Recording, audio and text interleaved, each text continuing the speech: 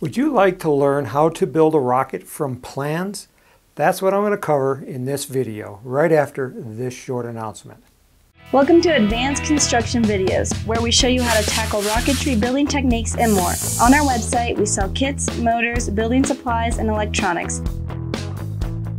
So come and learn, shop, build, and fly when you visit us at apogeerockets.com. Hi, I'm Tim Van Milligan from Apogee Components. In this video, I want to start building a rocket from plans, which means that you're not going to get a kit with all the parts in it. Now, we released a free plan book, and you can get this when you subscribe to our free newsletter and you get announcements that there's new videos like this one that you're watching here. There's 25 different plans in here, like this one here. This is the Orion. But I want to show you how to build one. So if you've never built from plans before, this will be your first opportunity. Now the rocket that I'm building is called the Vipox, and you'll find this on page 77 of the plan book. So go ahead and print out the pages that you want to build. And I've got an extra sheet here, which is my fin plans, because that's usually where I start. I start with the fins. Let me get this book out of the way here. Okay, so I've printed out the plans, and these are full size, but go ahead and double check to make sure your printer printed them at the correct size. So like this sheet right here says it's 3 inches wide by 7 inches long. So when you print it out, make sure that it's 7 inches long and 3 inches wide. So that's good. Next we're going to cut this out. Now these are already laid out so that the grain of the wood is in the right direction. So if you lay it onto the wood like this, all the grain is in the right direction so that your fins are strong. That's important, having the wood grain in the right direction. Now when I cut these out, I usually cut out inside the line. It's not important that you actually have the line on there. You just want to be inside.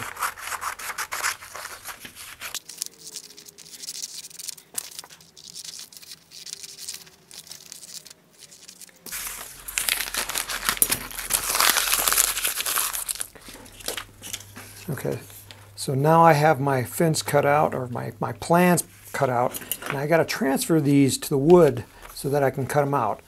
And what I need to do is basically attach them to the wood, and then I'm going to cut right through the paper. That's the easiest way to do it and to be most accurate. Now to transfer them to the wood, what I like to do is to use a spray adhesive. Now this is a low tack adhesive. It's called Spray Mount. You can also get an Elmer's brand. But do this outdoors because this is really nasty stuff to breathe. Basically what you're going to do is you're going to spray the backside. Kind of stuck. And then just let it dry just a little bit. So give this about 30 seconds to dry. Again, do this outdoors. It stinks really bad, and when it lands on something, it's going to leave a sticky residue that you can't get off. So do this outside and you'll save yourself a lot of troubles. Then I want to take this and I want to just lay it onto the wood like that. Just make sure that none of the edges go over the wood. Press it down.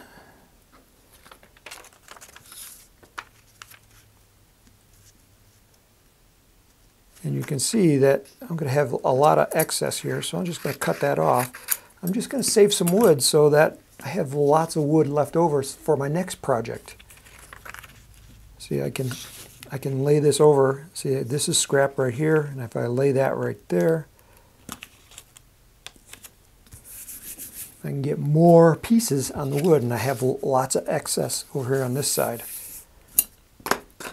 So now it's time to start cutting it out, and for that I use a sharp hobby knife and a ruler, and you should wear your safety glasses when doing this because you don't want to snap off a blade.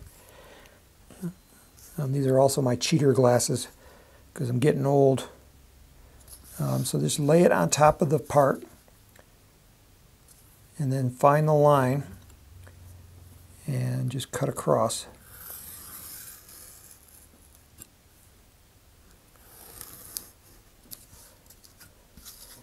Okay, and I like to save wood, so I'm just going to cut across here and get rid of this excess piece. And when you're going across the grain, this is the grain, is these lines in the wood. When you're going across the grain, it's a little bit harder, so you'll have to use several passes. Okay, and I'm going to do this one here, and it will separate this whole piece. Now, when I put this on top of the wood, what I'll do is I'll put my point right here, and I'll bring the ruler up against it, and then I can use that as a pivot. That way I can just slide it over till I see the line. And then before I cut, I'm going to spread out my fingers really wide. This allows the ruler to stabilize so that it doesn't shift around on me. And I also want to keep my fingers away from the blade because blades are really sharp. You can see the way I'm holding it, kind of like a pencil, and just drawing it across. And you can feel it going through the wood. And then when you get all the way through, it'll snap, you'll hear it pop, and then it will come free. And I got a nice sharp edge right there. And then that piece also came off. And I'm going to cut here right through these. Again, I'll put my point right there, and then pivot on that to get to the line, spread out my fingers, and then draw it across.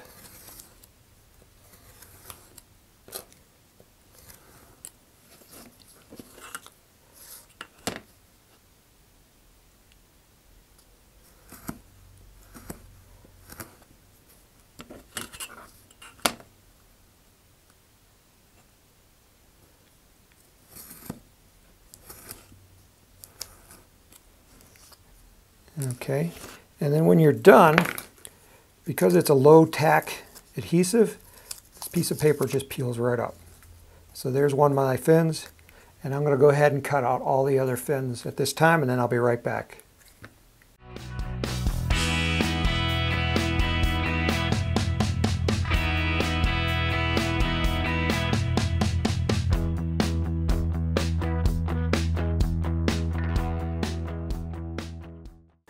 At this point, all my fins have been cut out, and I need to glue them together per the plans.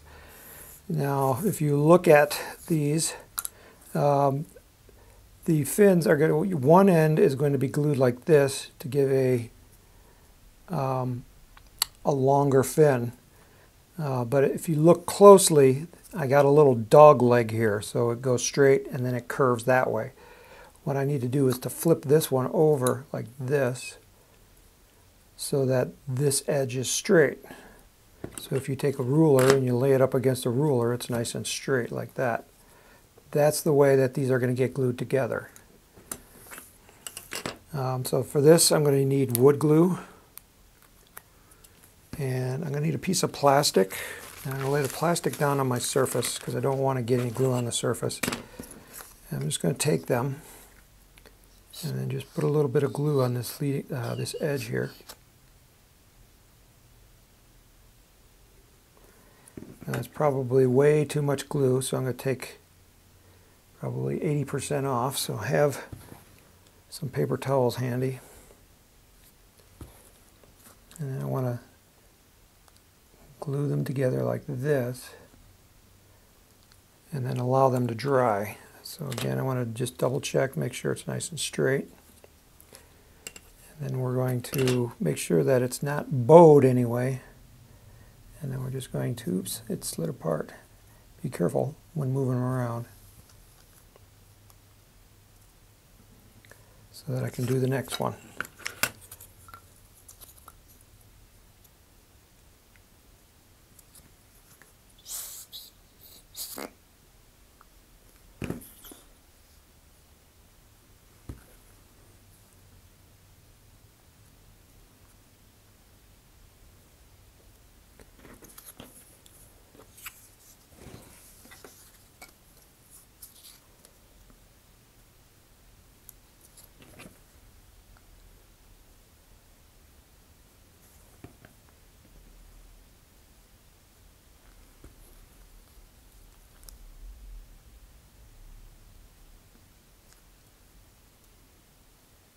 Okay, so now my fins have been glued up, and I'm going to allow these time to dry.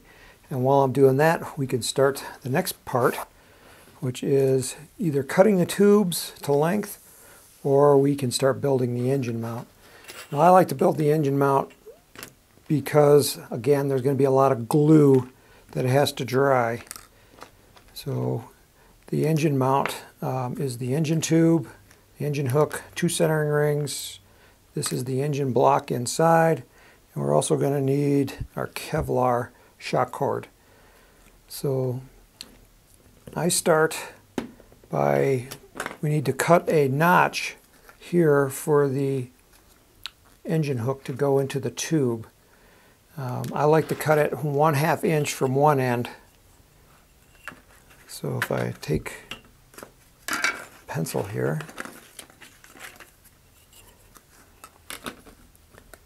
and I lay up the pencil up against it, and I mark it 1/2 inch from an end, like that, and then just take the hobby knife and just plunge it right in. Just needs to be big enough for that little hook on the front of the engine mount, like that. And you just push it right through. Then we're going to take an engine ring, slide it over, and this can be kind of tight. And we're going to glue that ring approximately 1/2 inch from the other end. So I'm eyeballing this about 1/2 inch. I'm going to mark it. It's not too critical exactly where it goes. It just needs to go a little bit further away so that you can bend this hook up so you can slide the engine inside of it later when you're ready to launch. So as long as you can bend it up high enough to slide the engine in and out, that's going to be good. Now if you put it too far forward or too far to the end of the tube, now getting the engine in is very difficult. So that's why we put it up a little bit from the end of the tube. So when you get it into the right spot, I'm going to put some glue around the outside.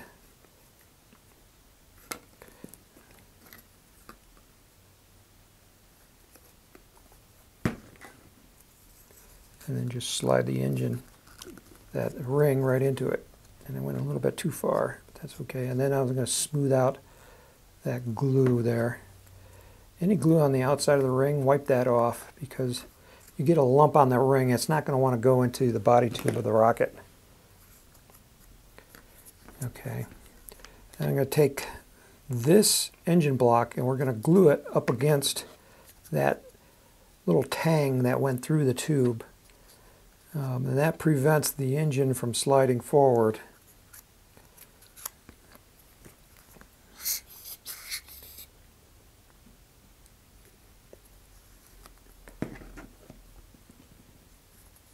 And just smearing the glue around.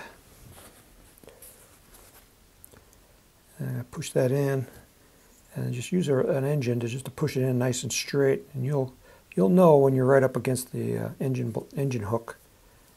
And then if you look on this side, if there's a big glob of glue that got pushed forward, go ahead and wipe that out. You can use a Q-tip, or you can use a dowel. You can use the back end of your hobby knife and just feel around in there and just smooth out any glue. Okay, so that's going good so far. And we're going to take our engine, or our shock cord, like here, and we're going to wrap it around this tube. And I like to use a slip knot. So to make a slip knot, you make a loop here, you come out, you go around like it's going to be just an overhand knot, like that. And then you bring the loose end around the shock cord and you pass it back through the hole that you made. And then you pull it tight, and now this should be a slip knot. So I can slide it down tight against the tube, like that.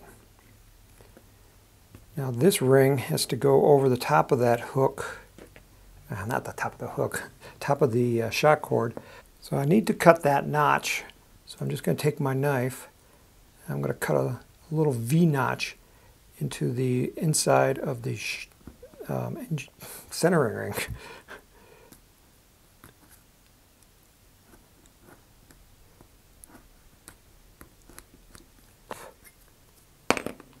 Okay, and then I'm going to take the shock cord, pass it through there, put it into the notch like that, and then slide it over the front end of the tube. I can pull it tight up against the centering ring like that. Now this ring is going to get glued to the front of the tube.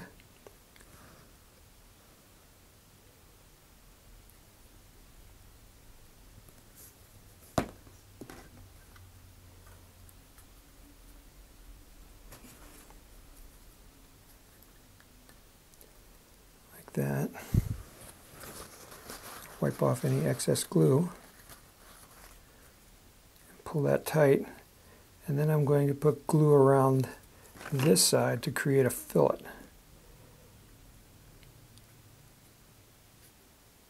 And this piece of excess shock cord, we'll glue that down too. And I might as well put a fillet of glue around this ring. Again, I just smooth it out, take off any excess, any on the green ring on the surface, wipe that down. And I'm going to smooth out that glue as well. And as I smooth it around, I'm pushing the shock cord down against it, like that. So I'm going to set this aside and allow that glue to dry.